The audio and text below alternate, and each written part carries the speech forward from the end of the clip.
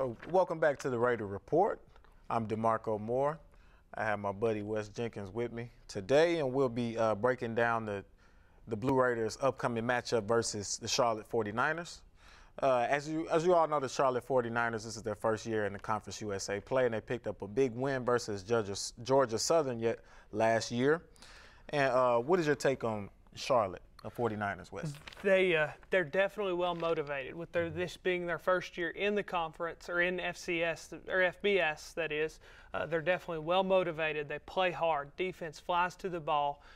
They have several key players that definitely will make an impact in the game.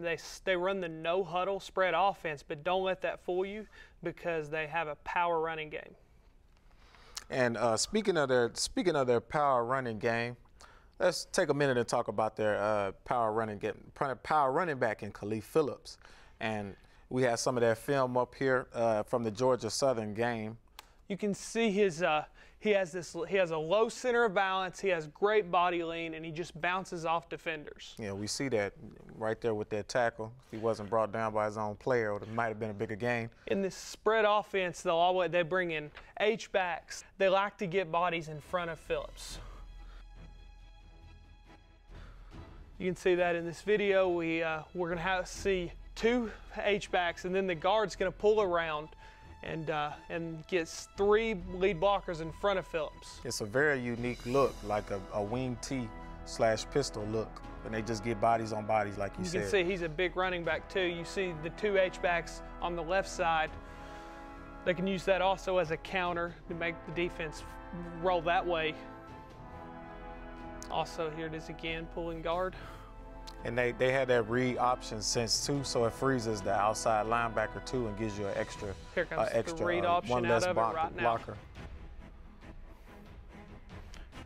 They'll take the read option, turn it into a pass. They do all kinds of things with that. And then once the defense starts cramming inside, they'll hit you with a lot of out routes, slant routes. They rarely go down the field though. It seems like a very conservative passing game with just short routes. As we take a look at the defense right now. Like I said, they fly to the ball. They force turnovers. Terrence Winchester, one of their defensive backs, forced 2 turnovers against Georgia State. Here's an example where they bring a lot of pressure. They'll blitz safeties. They'll blitz cornerbacks. Here's Winchester's interception right here. And they seem like a very opportunistic defense and an aggressive defense that at times will give up the big play, but they're not afraid to go for it. As we look at here, see Terrence Winchester flying to the ball once again. Yeah, it's going to be a tough opponent for MTSU, a challenging one. But as fast as their defense is playing, they still hopefully will look like they're playing in slow motion compared to the Crimson Tide that MTSU played against last week. After the break.